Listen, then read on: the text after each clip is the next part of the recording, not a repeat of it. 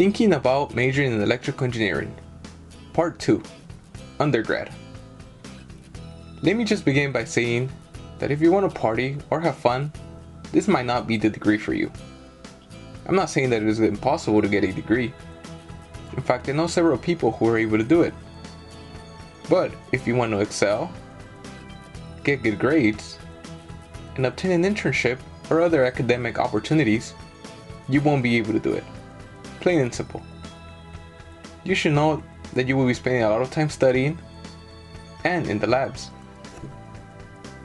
Now let's get to the courses. The first set of courses that you will encounter are the general education courses. These are courses required in all schools, public and private, and can vary a great deal on the types of classes you can take. As I mentioned in the other video, I recommend you take these courses at your local community college in the summer or winter semesters, if possible. Don't worry too much about these courses. You will realize that the concepts you learn in these classes will probably never be used. The second set of courses are the core engineering classes. If you are still in high school, I would recommend you take as many AP classes in this category as possible, as they will make your college career much easier. If you can take the AP Calculus 1, 2, Physics 1, and General Chemistry, you will be almost a year ahead in college and you will have the opportunity to graduate faster or spread out your schedule to get better grades and possibly have time to obtain an internship. I wish someone had told me this in high school, and I'm hoping that I can help some students now so they can be more successful. If you just graduated, make sure you take these courses as soon as possible. Most of these courses are prerequisites for engineering courses, so the faster you take them, the better. Some advice that I wish I had was to study really hard for these courses because they are the foundation for future courses. The better you learn the material now, the easier the higher level classes will be. In college, I struggled the most with these courses and they almost made me change majors. So if you're currently taking these classes, don't get discouraged. Things will get better.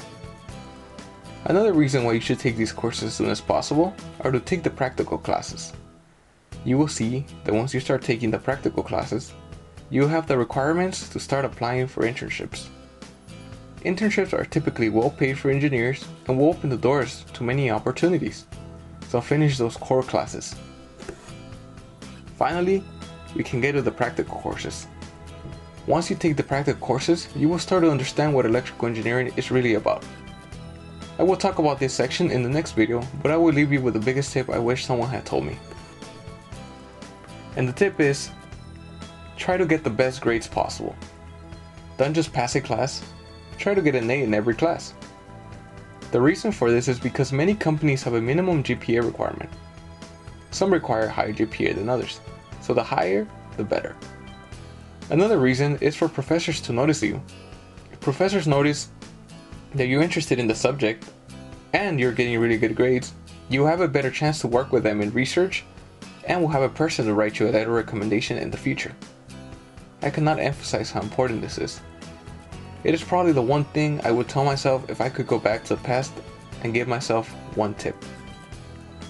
If you're interested in different fields of electrical engineering and what you can do with your career, please check out part 3.